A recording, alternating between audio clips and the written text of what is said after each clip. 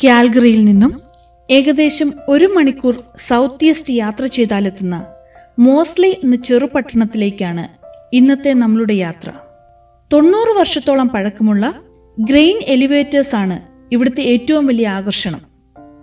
മോസ്ലെയുടെ പടിഞ്ഞാറ് ഭാഗത്തുള്ള Aspen train ക്രോസിംഗിലേക്കാണ് ഞങ്ങൾ ആദ്യം പോയത്.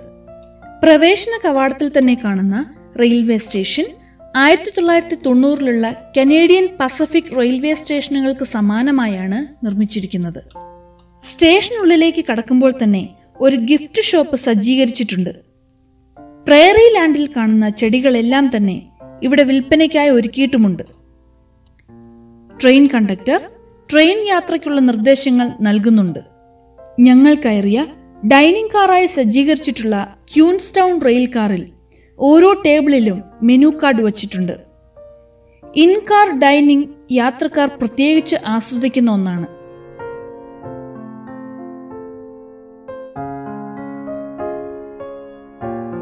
ട്രെയിൻ കോപ്സായി വേഷം ധരിച്ചവർ ഓരോരുത്തരെയായി വന്ന് പരിചയപ്പെടുന്നുണ്ടായിരുന്നു.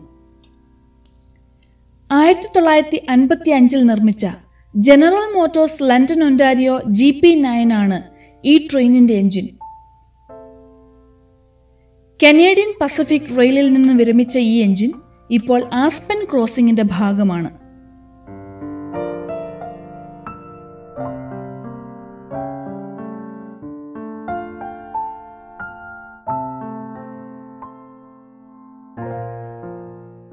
Ontario northern railway, ഒക്കനാഗൻ wine train, Pharaoh, postal car, dome car ഇവയെല്ലാം ഇപ്പോൾ ആസ്പെൻ ക്രോസിംഗിൽ സേവനമനുഷ്ഠിക്കുന്ന റെയിൽ കാറുകളാണ്.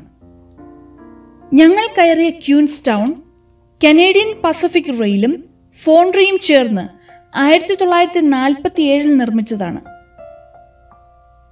1949 നിർമ്മിച്ച് 1980 വരെ സേവനത്തിലിരുന്ന ഖബൂസിൽ ഉള്ള ഖുപോല അഥവാ ജനാലയിൽ കൂടെയുള്ള കാഴ്ച ഈ യാത്രയുടെ ഒരു സവിശേഷത തന്നെയാണ്.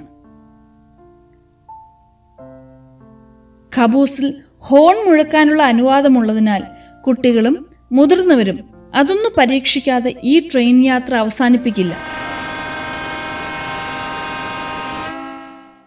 1930, 1940 കാലഘട്ടങ്ങളിൽ വ്യാവസായിക അടിസ്ഥാനത്തിൽ ധാന്യശേഖരണം നടത്തിയിരുന്ന 5500-ൽ പരം ഗ്രെയിൻ എലിവേറ്റേഴ്സ് കാനഡയിൽ അങ്ങോളം ഇങ്ങോളം ഉണ്ടായിരുന്നു. അതിൽ 300 എണ്ണം മാത്രമാണ് ഇന്ന് അവശേഷിക്കുന്നത്. ഇതിൽ തന്നെ 3 എലിവേറ്റേഴ്സ് ഈ യാത്രയുടെ ഒരു പ്രധാന ആകർഷണമാണ്. ഇവയുടെ സമീപത്തുകൂടി കടന്നു പോകുമ്പോൾ ഈ എലിവേറ്ററുകൾ വളരെ സൂക്ഷ്മമായി വീക്ഷിക്കുന്നതിനായി ട്രെയിൻ കുറച്ചു നേരത്തേക്ക് നിർത്തിയിടാറുണ്ട്.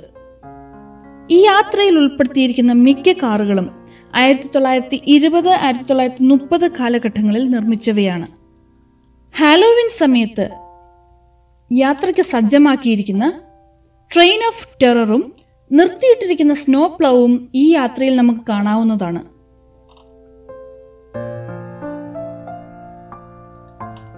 യാത്ര ഉല്ലാസഭരിതമാക്കാൻ പാട്ടുകാരും ഗിറ്റാറിസ്റ്റുകളും ട്രെയിൻ യാത്രയിൽ ഉടനീളം സജീവമാണ്. ഈ ട്രെയിൻ യാത്രയുടെ എടുത്തു പറയേണ്ട മറ്റൊരു ആകർഷണം ഇവർ അവതരിപ്പിക്കുന്ന ട്രെയിൻ റോബറിയാണ്.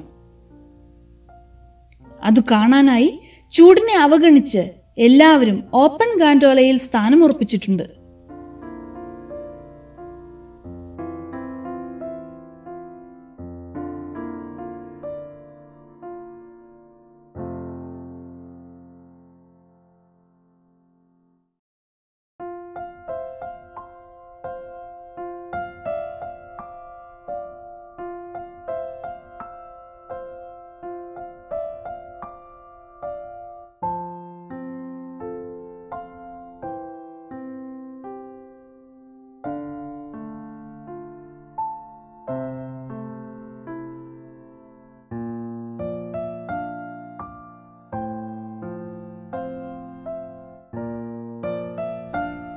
ഏകദേശം 3-4 സ്ഥലങ്ങളിലായി ഈ ട്രെയിൻ റോബറിയുടെ ദൃശ്യാവിഷ്കരണം ആവർത്തിക്കുകയുണ്ടായി.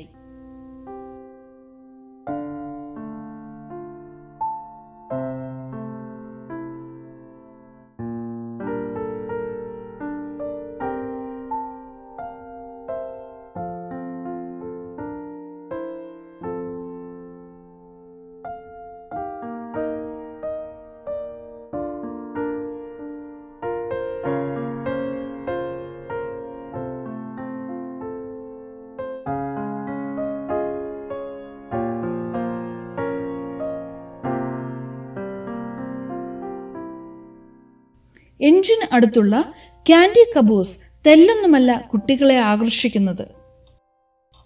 യാത്രയിൽ യൂണിറ്റി സസ്ക്വറ്റുവാൻ മുൻകാല ട്രെയിൻ സ്റ്റേഷനും കാണാനാവും. 100-ൽ പരം ട്രെയിലറുകൾക്ക് യഥേഷ്ടം പാർക്കിംഗ് സൗകര്യമുള്ള അതിവിശാലമായ ക്യാമ്പ് ഗ്രൗണ്ട് ആസ്പെൻ ക്രോസിംഗിൽ ഒരുക്കിയിട്ടുണ്ട്.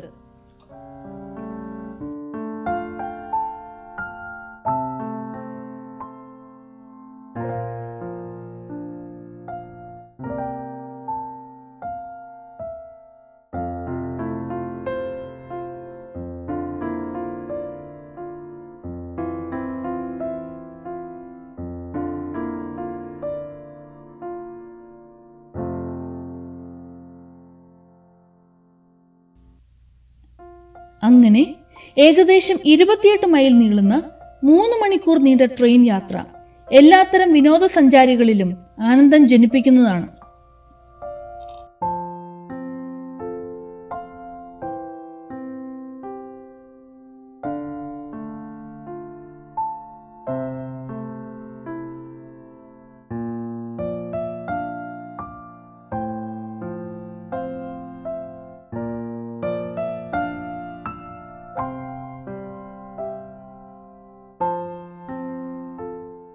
നമ്മളുടെ ഇന്നത്തെ യാത്ര അവസാനിക്കുമ്പോൾ ചരിത്ര പ്രാധാന്യമുള്ള സ്ഥലങ്ങളിൽ കൂടെ ഒരു വേറിട്ട കാഴ്ച ആസ്പെൻ ക്രോസിംഗ് സമ്മാനിക്കുകയാണ്.